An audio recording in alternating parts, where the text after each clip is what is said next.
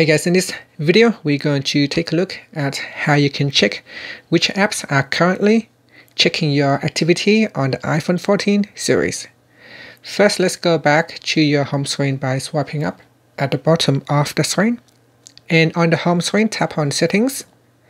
In Settings, scroll down and tap on Privacy and Security.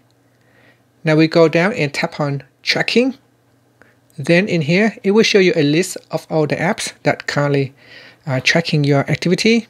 Now, if you like, you can switch it off so that they will not be able to track your activity. You can also tap on Allow apps to request to track, because sometimes when they request you to track, it will show up a pop-up. You can sometimes accidentally tap on the Allow button, which allows the app to track your activity.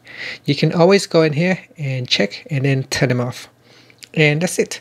Finally, you can tap on the back key to go back to Settings or swipe up to return back to the home screen. Thank you for watching this video. Please subscribe to my channel for more videos.